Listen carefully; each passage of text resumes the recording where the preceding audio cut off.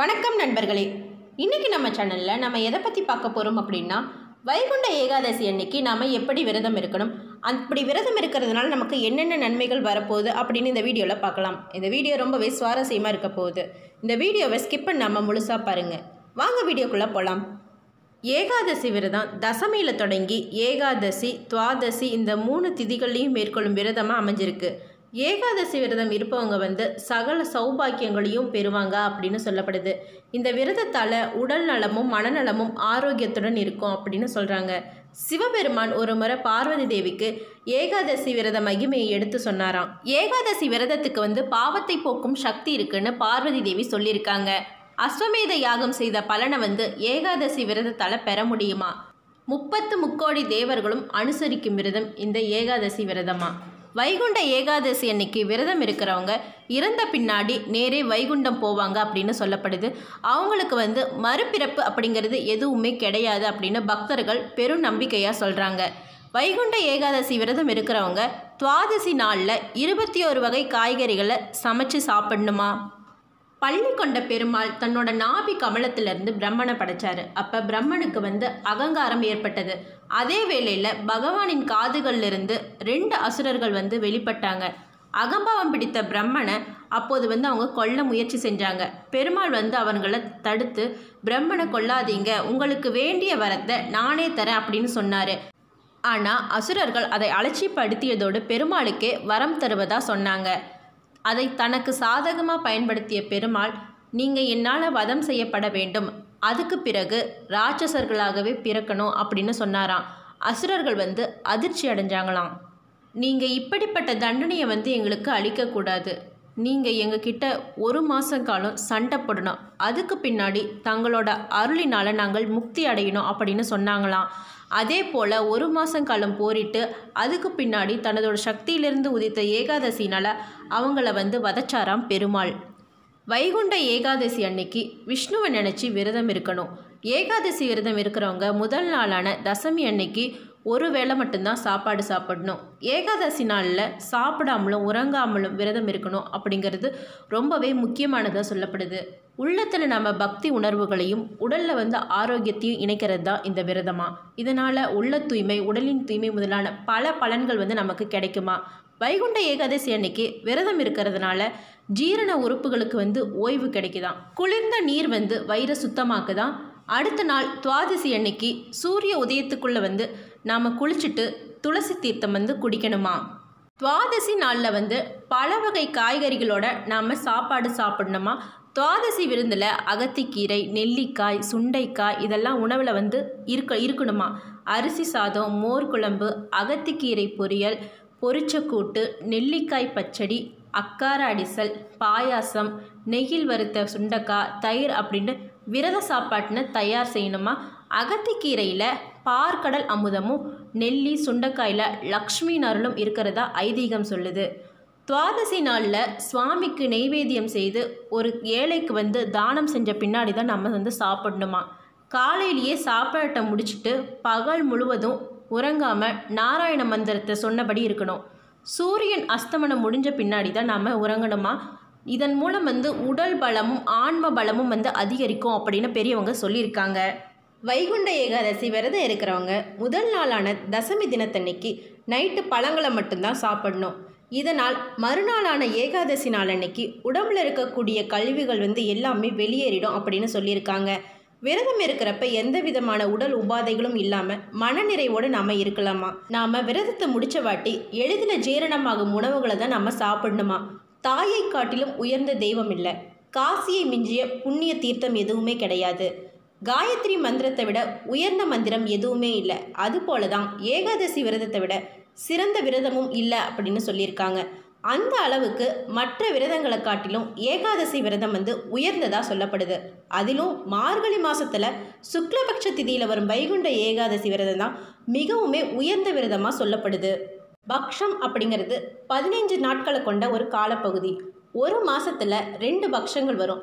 அதில் 15 நாட்கள் சுக்லபக்ஷம், அதாவது வளர்பிறை, 15 நாட்கள் கிருஷ்ணபக்ஷம் அதாவது தேய்பிறை அப்படின்னு வகுக்கப்பட்டிருக்கு. இதில் வளர்பிறை மற்றும் தேய்பிறை நாட்களில் 11வது நாளாக வர்றது தான் இந்த ஏகாதசி. இதில் மார்கழி மாத வளர்பிறை திதியில் வரும் ஏகாதசியை தான் நாம் வைகுண்ட ஏகாதசியை கொண்டாடிட்டு வரோம். வைகுண்ட ஏகாதசியில் விரதம் இருந்தால் கர்மேந்திரியங்கள் 5, ஞானேந்திரியங்கள் 5 மற்றும் மனம் அப்படிங்கிற 11 இந்திரங்களால் செய்யப்படும் அனைத்து தீவினைகளும் முழுவதுமாக கலைந்து போகும் அப்படிங்கிறது ஒரு ஐதீகமாக சொல்லப்படுது. வைகுண்ட ஏகாதசி விரதம் பக்தியிலும் புண்ணியத்திலும் சிறந்த ஒன்றாக விளங்குது. அதனால தான் மார்கழி மாத ஏகாதசி விரதம் இருந்து என்னை வழிபடும் அனைவருக்கும் யாம் வைகுண்ட பதவி அளித்து ஆட்கொள்வோம் அப்படின்னு பகவான் மகாவிஷ்ணு அருளியிருக்காரு. அதனால தான் பகவத்கீதையிலும் கிருஷ்ணர் பரமாத்மா மாதங்களில் நான் மார்கழியாக இருப்பேன் அப்படின்னு சொல்லியிருக்காரு. இதன் காரணமாக தான் மார்கழி மாத ஏகாதசி விரதம் மகிமை வாய்ந்ததாக சொல்லப்படுது. இந்த வைகுண்ட ஏகாதசி விரதம் ஆண் பெண் வித்தியாசம் இல்லாமல் அனைவருமே கடைபிடிக்க வேண்டிய உயர்ந்த விரதமாக சொல்லப்படுது. ஏகாதசி விரதம் இருக்கிறவங்க முதல் நாளான தசமி நாள் அன்னைக்கு பகல் வேளையில் மட்டும் சாப்பிட்டுட்டு நைட்டு பழங்களை மட்டும்தான் சாப்பிடணும். அப்போ தான் விரதம் இருக்கும்போது உடலில் இருக்கக்கூடிய கழிவுகள் எல்லாமே விரைவில் வெளியேறிடும் அப்படின்னு சொல்லுவாங்க. இரவில் முழுவதுமே நம்ம கண் விழித்து புராண நூல்களை படிச்சுட்டும் பகவான் திருநாமங்களை நம்ம சொல்லிட்டு இருக்கணும். மறுநாளான ஏகாதசி அன்னைக்கு அதிகாலையில் குளிர்ந்த நீர் அதாவது பச்சை தண்ணியில் குடிச்சிட்டு பூஜை செஞ்சு பகவான் மகாவிஷ்ணுவின் மந்திரங்களை சொல்லி விரதம் இருந்துட்டு வரணும். பகல் வேளையிலும் நம்ம தூங்காமல் விழித்திருந்து விரதம் இருக்கணும் அப்படின்னு சொல்லியிருக்காங்க. ஏகாதசி நாள் அன்னைக்கு முடிஞ்ச வரைக்கும் முழுமையாக நம்ம விரதம் இருக்கணுமா. பச்சை தண்ணியை மட்டும்தான் குடிக்கணுமா. 7 முறை துளசி இலையை சாப்பிட்டுட்டு வரணுமா. மார்கழி மாதம் குளிரான மாதம் அப்படிங்கிறதுனால உடலுக்கு வெப்ப சக்தி கிடைக்கிற துளசி இலையை மட்டும்தான் நம்ம சாப்பிட்டுட்டு வரலாமா. விரதம் இருக்கிறதுனால குடல் உறுப்புகள் அதாவது ஜீரண மண்டல உறுப்புகளுக்கு ஓய்வு கிடைக்கிது. குளிர்ந்த நீர் வயிற்றை சுத்தமாக்குது. நாள் முழுவதும் விரதம் எடுக்க முடியாதவங்க நெய், பழங்கள், காய்கனிகள், வேர்க்கடலை, பால், தயிர் இது மாதிரி முதல்ல பகவானுக்கு நம்ம படைச்சிட்டு அதுக்கு பின்னாடி நம்ம சாப்பிட்லாம். ஏகாதசிக்கு அடுத்த நாளான துவாதசி தினத்தில் அதிகாலை வேளையில் உணவு அருந்துவதை அதாவது நாம் சாப்பிட்றத பாரண அப்படின்னு சொல்லுவாங்க. துவாதசி அன்னைக்கு காலையில் உப்பு புளிப்பு சுவைகள் இல்லாத உணவான சுண்டைக்காய், நெல்லிக்கனி, அகத்திக்கீரை இது எல்லாமே பல்லில் படாமல் கோவிந்தா கோவிந்தா கோவிந்தா அப்படின்னு 3 முறை பகவான் நாமத்தை சொல்லி இலையில் போட்டு தான் நம்ம சாப்பிட்டுட்டா நம்ம விரதத்தை முடிச்சதா அர்த்தம். இலையில் போட்டு தான் நம்ம சாப்பிடணும். உணவு சாப்பிடுவதற்கு முன்னாடி முதல்ல பெரியவங்களுக்கு வழங்கணும், அதாவது ஏழைகளுக்கு நாம் அந்த உணவுகளை வழங்கணுமா. ஏகாதசி விரதத்தை எப்படி முறைப்படி தொடங்குகிறோமோ அதே முறைப்படி தான் நாம் ஏகாதசி விரதத்தை முடிக்கணும். இல்லைன்னா ஏகாதசி விரதம் இருந்ததற்கான பலன் நமக்கு கிடைக்காம போயிடும். ஏகாதசி அப்படிங்கிறது ஒவ்வொரு பக்தர்களுக்குமே ஏகாந்த தினமாக தான் இருக்கும். ஒரு வருஷத்துக்கு 24 அல்லது 25 ஏகாதசிகள் வரும். அதில் சிறப்பு வாய்ந்த ஏகாதசியாக மார்கழி மாதத்தில் வரக்கூடிய வைகுண்ட ஏகாதசி தான் சொல்லப்படுது. அமாவாசை பௌர்ணமிக்கு அடுத்த 11 நாட்களில் ஒரு ஏகாதசி அப்படின்னு கணக்கெடுத்துக்கிட்டால் கூட வருஷத்துக்கு 24 அல்லது 25 ஏகாதசிகள் வருமா. இதில் வளர்பிறையில் ஒரு ஏகாதசியும் தேய்பிறையில் ஒரு ஏகாதசியும் வரும். வருஷம் முழுவதுமே வரும் ஏகாதசிகளுக்கு ஒவ்வொரு பெயர் இருக்குது. அந்தந்த ஏகாதசி தினங்களுக்கு இருக்கும் விரதங்களால் பக்தர்களுக்கு கிடைக்கப்பெறும் நன்மை பயக்கும் பலன்களும் பலவாறு சொல்லப்படுது. ஒவ்வொரு ஏகாதசியும் ஒவ்வொரு பலனை வணங்கினாலும் வைகுண்ட பதவிக்கு வழிவகுக்கும் வைகுண்ட ஏகாதசி தான் மிகவும் சிறப்பு வாய்ந்ததாக சொல்லப்படுது. சித்திரை மாதத்தில் வரக்கூடிய வளர்பிறை ஏகாதசி காமதா ஏகாதசி அப்படின்னும், தேய்பிறையில் வரக்கூடிய ஏகாதசி பாபமோகினி ஏகாதசி அப்படின்னு அழைக்கப்படுது. அடுத்ததாக வைகாசி மாத வளர்பிறை தினத்தில் வரும் ஏகாதசி மோகினி ஏகாதசி அப்படின்னும், தேய்பிறை மாதத்தில் வரக்கூடிய ஏகாதசி வருதி ஏகாதசி அப்படின்னு அழைக்கப்படுது. அடுத்ததாக ஆனி மாதத்தில் வரக்கூடிய ஏகாதசி அதாவது வளர்பிறை ஏகாதசி நிர்ஜலா ஏகாதசி அப்படின்னும், தேய்பிறையில் வரும் ஏகாதசி அபார ஏகாதசி அப்படின்னு அழைக்கப்படுது. அடுத்ததாக ஆடி மாதத்தில் வரக்கூடிய ஏகாதசி சயனி அப்படின்னும், அதாவது வளர்பிறையில் வரக்கூடிய ஏகாதசி சயனி அப்படின்னும், தேய்பிறை ஏகாதசி யோகினி அப்படின்னு அழைக்கப்படுது. அடுத்ததாக ஆவணி மாத வளர்பிறை ஏகாதசி புத்ரஜா அப்படின்னும், தேய்பிறை ஏகாதசி காமிகா அப்படின்னும் அழைக்கப்படுது. அடுத்ததாக புரட்டாசி மாதம். இந்த புரட்டாசி மாதத்தில் வளர்பிறை ஏகாதசி பத்மநாபா அப்படின்னும், தேய்பிறை ஏகாதசி அஜா அப்படின்னு அழைக்கப்படுது. அடுத்ததாக ஐப்பசி மாத வளர்பிறை ஏகாதசி பாபாங்குஷா அப்படின்னும், தேய்பிறை ஏகாதசி இந்திரா அப்படின்னும் அழைக்கப்படுது. கார்த்திகை மாத வளர்பிறை ஏகாதசி பிரபோதின அப்படின்னும், தேய்பிறை ஏகாதசி ரமா அப்படின்னு சொல்லப்படுது. அடுத்ததா மார்கழி மாசத்துல வரக்கூடிய ஏகாதசி வைகுண்ட ஏகாதசி அப்படின்னு சிறப்பாக கொண்டாடப்படுதுன்னு எல்லாருக்குமே தெரிஞ்ச ஒன்று தான். வளர்பிறையில் வரக்கூடிய இந்த ஏகாதசி தான் வைகுண்ட ஏகாதசி அப்படின்னு சொல்லப்படுது.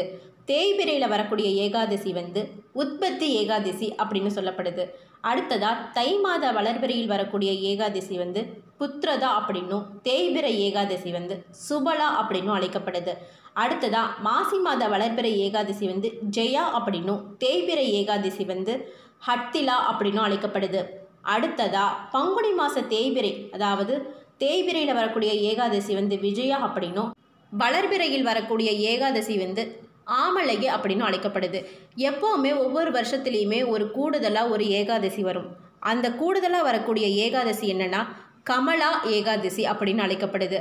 அன்னைக்கு நம்ம மகாலட்சுமி வழிபடுறது ரொம்பவே சிறப்பு வாய்ந்ததாக சொல்லப்படுது. நீங்களும் சொர்க்க வாசல் திறக்கக்கூடிய அந்த வைகுண்ட ஏகாதசி அன்னைக்கு போய் பெருமாளை வழிபட்டு உங்களுடைய அனுபவத்தை கீழே கமெண்ட் பண்ணுங்கள். இன்னும் இந்த மாதிரி பல அரிய தகவல்களை பார்க்கணுன்னா நம்ம சேனலை சப்ஸ்கிரைப் பண்ணிக்கோங்க. அப்படியே பக்கத்தில் இருக்கிற பெல் பட்டனை ப்ரெஸ் பண்ணிக்கோங்க. இந்த வீடியோ உங்களுக்கு பிடிச்சிருந்தால் லைக் பண்ணுங்கள், ஷேர் பண்ணுங்கள், கமெண்ட் பண்ணுங்கள். நன்றி.